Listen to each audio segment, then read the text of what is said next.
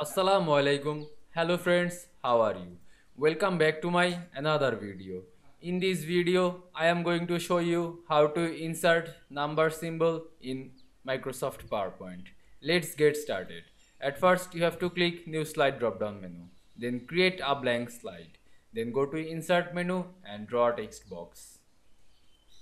Now select this text box and go to Insert menu and click this symbol icon.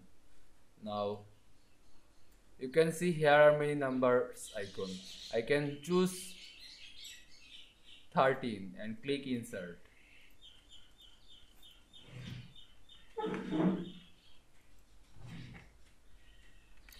You can change this number color.